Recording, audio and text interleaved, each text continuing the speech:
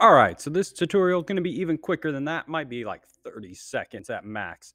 The most important thing we're going to be learning how to do today is share our albums for when we turn them in.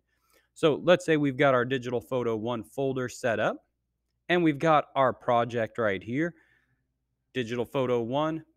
Ours will probably say project one and the project name, whatever you have it called there. Might be project 13 at this point, and you just need a refresher. What we're going to be doing is right clicking on it and clicking share and invite. And we'll be doing that right here on the folder. So right click and share and invite. And from here, we'll get a little link that we'll want to copy to our clipboard. So we'll just click on that. It'll say link copied. The most important thing, I can't stress this enough, is that every single time you guys do this, you're going to have to come here to settings and click allow JPEG downloads and exports, because you guys turn in so many awesome and amazing photos. I'm just flooded with so much good work. I want to be able to save all of your stuff that maybe you didn't turn it in as one of your best photos, but I'm going through your album and I'm like, this photo is amazing. It's going to win all of the money at the art show. I want to download it. So always come from invite to settings and allow JPEG download and export so I can download and export your JPEGs. So back here, we want link access. Anyone can view.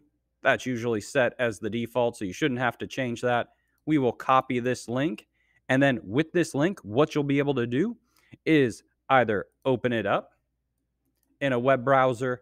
You can send it to grandma and be like, Grandma, look at all of my photos. Aren't these fire? My birthday's coming up. I could use a camera. You know you want to give it to me.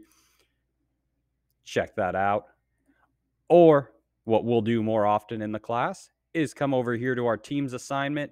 And let's say this is one of our projects. This is what yours looks like.